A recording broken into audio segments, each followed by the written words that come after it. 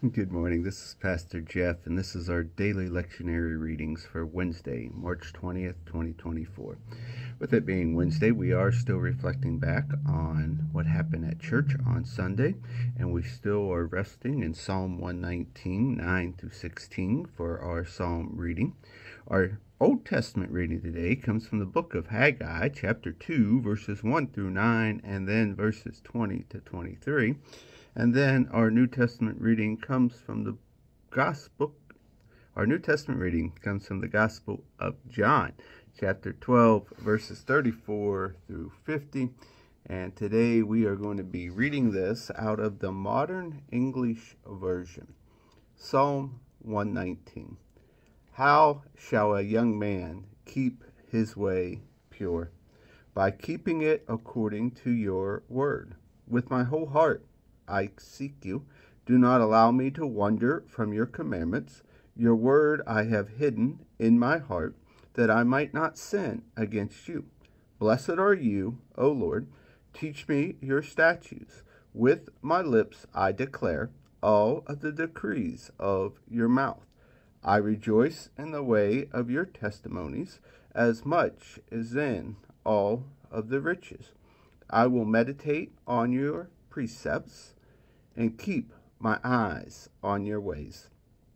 I will delight in your statutes, and I will not forget your word. The Old Testament reading is split.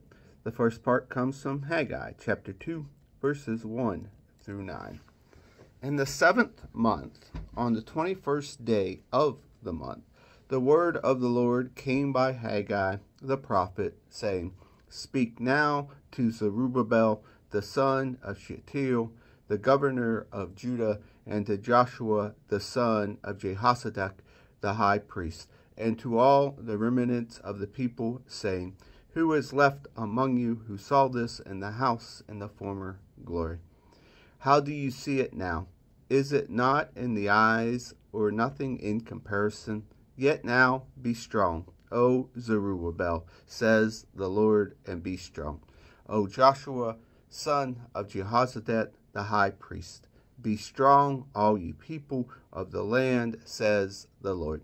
Work, for I am with you, says the Lord of hosts, according to the covenant that I made with you when you came out of Egypt. So my spirit remains among you. Do not fear. For thus says the Lord of the hosts, once more in a little while I will shake the heavens and the earth and the sea and the dry land. And I will shake all the nations, and they will come with the wealth of all nations. And I will fill the house with glory, says the Lord of hosts. The silver is mine, the gold is mine, says the Lord of hosts. The glory of this latter house will be greater than the former, says the Lord of hosts. And in this place I will give peace, says the Lord of hosts. We then pick it up in verse 20 through 23. The word of the Lord came a second time to Haggai on the 24th day of the month. Speak to Zerubbabel, governor of Judah, saying, I will shake the heavens and the earth. I will overthrow the thrones of the kingdom. I will destroy the strength of the kingdom of the nation. I will overthrow the chariots and their riders. The horses and their riders will come down, every one by the sword of its brother. On that day, says the Lord of hosts, I will take you, O Zerubbabel, my servant, the son of Shealtiel, says the Lord, and I will make you like a signet ring, for I have chosen you, says the Lord of the hosts. Our New Testament reading comes from the Gospel of John, chapter 12, verses 34 through 50. The crowd answered him, We have heard from the law that the Christ remains forever. What do you say? The Son of Man must be lifted up. Who is the Son of Man? Then Jesus said to them, Yet a little while the light is with you. Walk while you have the light, lest darkness overtake you. He who walks in the darkness does not know where he is going. While you have light, believe in the light, and you may become sons of light. Jesus said these things and departed and hid himself from them. Though he had done so many signs before them, yet they did not believe in him. Thus fulfilled the word spoken by Isaiah the prophet, Lord, who has believed our report, and to whom has the arm of the Lord been revealed? Therefore they could not believe. For Isaiah said again, He has blinded their eyes and hardened their hearts, lest they should see with their eyes and perceive with their hearts and turn. I would heal them.